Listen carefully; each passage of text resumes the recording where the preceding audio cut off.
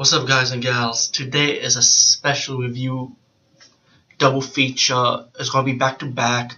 I don't know if I'm gonna do it at the same time, but I think I'm gonna do it solo instead.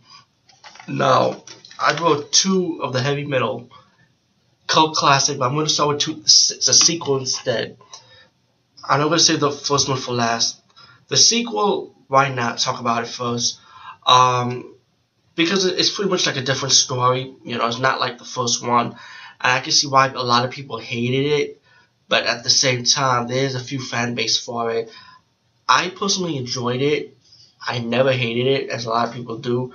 But I felt like the style of animation for this is really well missed.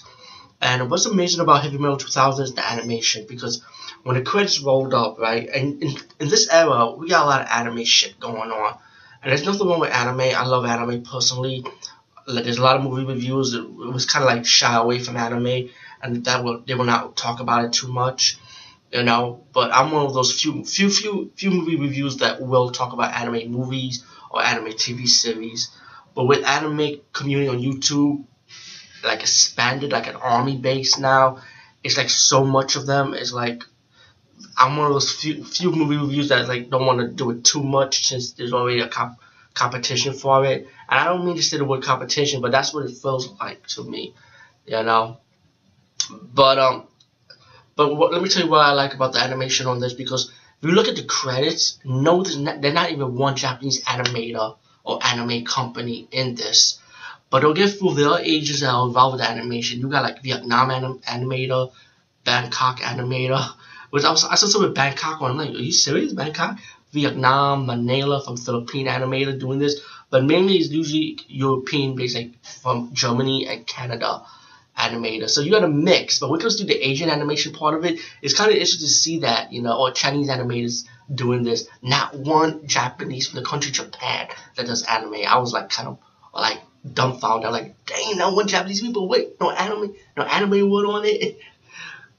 But let me just talk about the special features first. Digitally remastered audio, video, widescreen, feature audio, you know, English and so on, subtitles. You got a feature Julie Strain's Super Goddess featurette, voice talent featurette, isolated music score, animation test, photo gallery, 5 animatic comparisons, vehicle trailer, interactive menus, and scene selection. And this is how the DVD look. And let me just say, this morning I was watching Heavy Metal 1 and 2000 back to back, so I just got done 11:30 in the morning just now, Sunday. Heavy Metal 2000. This is what the DVD looked like. Let me just show it to you. And now I want to move my head freely. Heavy Metal 2000. I don't know if I can say it's a true sequel to Heavy Metal 1, but it does have like the evil crystal thing. You know, it was the glowing green, but the story for the crystal in this is like mainly a potion. You got these miners, and one of the miners touched the crystal. He went berserk, killed one of his co-workers, and he started hijacking the ship. And then he found like the crystal like give him immortality, but only for a limited time, you know. So he got to keep on drinking the potion. And I do like the villain in this movie. You know, he's like one of those tyrant villain type characters, you know. So he hijacked the ship. He wants to look for this crystal, you know, or like the mortality water thing. And then he invaded this planet, which was a bunch of peaceful people. And Julie Strain, her character, was living on the planet with her sister, her father, and then the tyrant, and he's ready to destroy this planet, like destroy the people who was living on this planet, excuse me. And he left with one of his comrades to be stranded on the planet, and he kidnapped one of the girls, who happened to be Julie Strain's sister, you know. So he kidnapped the girl, you know, and then the villain took off. Julie Strain's character saw her people being destroyed by this tyrant, and she saw a survivor that was like a survivor president on the planet, and she realized it was one of the guys that was with the tyrant. And the guy started saying, no, I never killed no one. And then Julie Strain started taking him aboard with him to the ship to hunt down the tyrant. And then she faced the tyrant on this platform ship, like where ships could go in and out, you know, hanging out. And she saw the tyrant in the bar. She started shooting the tyrant. She realized the tyrant was immortal, you know, but she didn't realize the tyrant was immortal, excuse me. But when she shot the tyrant with pump up through bullets and stuff. She realized that the Tyrant was unstoppable. Tyrant got the grenade, blew up the ball. Julius Strange kind of was unconscious.